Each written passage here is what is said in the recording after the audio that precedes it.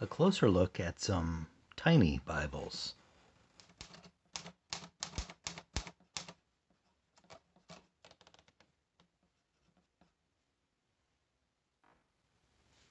Hello everyone.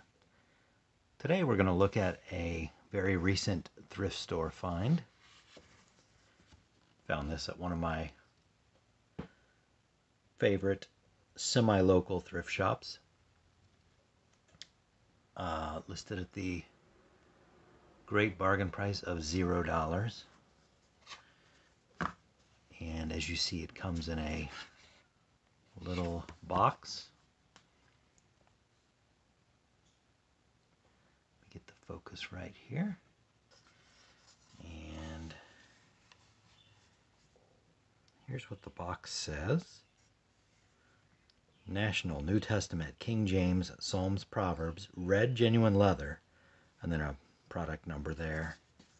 Nothing else on the box. It's kind of a brown or gold tone with a hot pink stripe on the edge.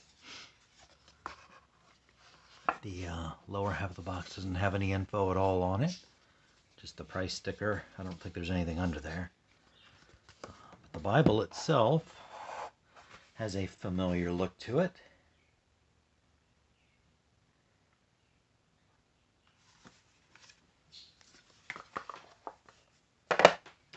It looks an awful lot like a Gideon Bible, which I have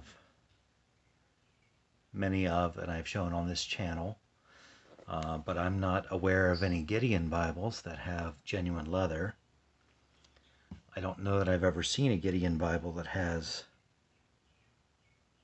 gilding.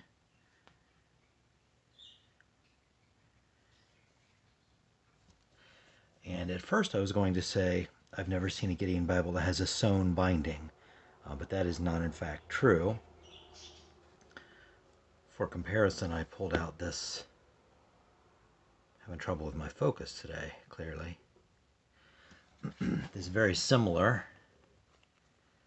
Gideon Bible, and my understanding is that National, who manufactured this little New Testament, is who is making Gideon Bibles, so it's not surprising that they would make a Bible in this size. They probably used the same text block and just manufactured these for private sale apart from their whatever contract they have with the Gideons.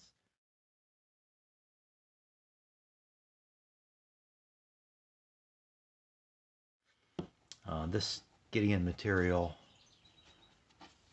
is presumably a fake leather, but closer look at the binding tells me that this is in fact sewn. So the older Gideon National made New Testaments, I believe, do have a sewn binding, but not leather, and some rouging, some red, but no gold gilt on the edges. A little more modern, slightly more modern Gideon Bible. This one actually also still has what appears to be a sewn binding. You can see the signatures there. So that's not unusual, but I think the very newest Gideon Bibles no longer have that. I could be wrong.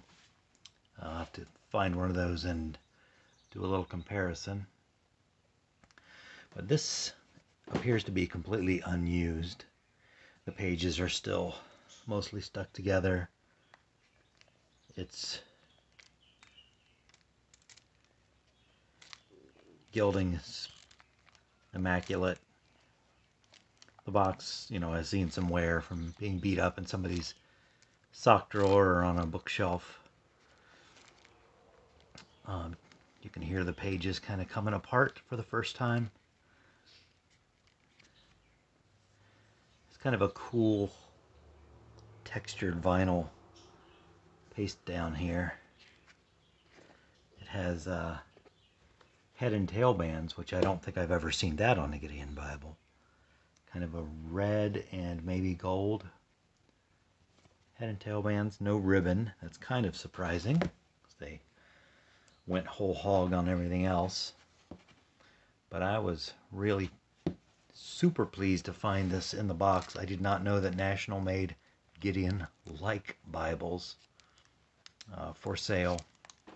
Apparently they did, or maybe this would have been some type of a, I don't know, a gift Bible type thing. I'm not sure. Never seen one before.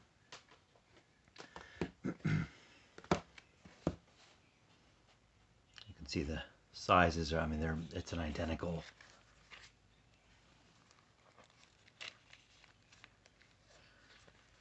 book.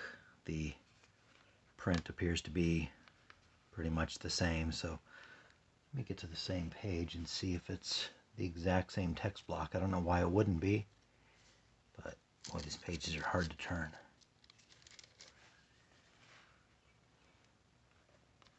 Looks to be the exact same text block, so not surprising there, but cool, kind of a red, maroon, a wine red color, in genuine leather, gilding,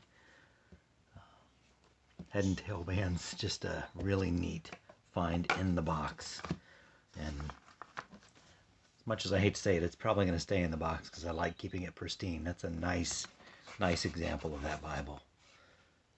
So, found a few other things too that were very interesting to me and hopefully will be of interest to you as well, that I'll be sharing the next couple of weeks probably from that same thrift shop visit. But wanted to get this out there quickly because just a neat find.